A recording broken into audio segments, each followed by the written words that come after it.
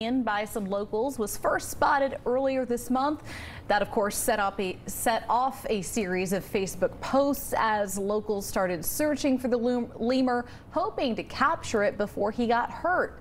And thanks to the hard work from one of those Texans, King Julian was ultimately caught and then turned over to animal control.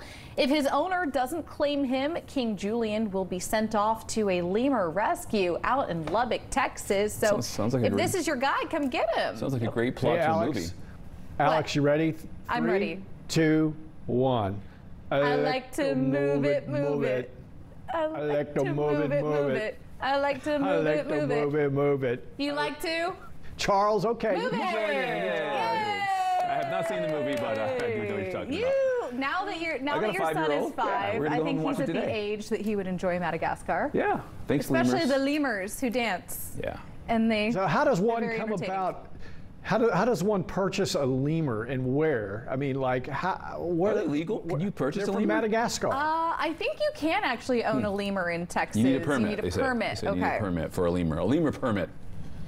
They're cute. Oh, looky there. They love to eat leftovers. If you want to send King Julian a care package at the animal control shelter he's at, I am told that he likes kale and Granny Smith apples and maybe a gift card to Starbucks. We like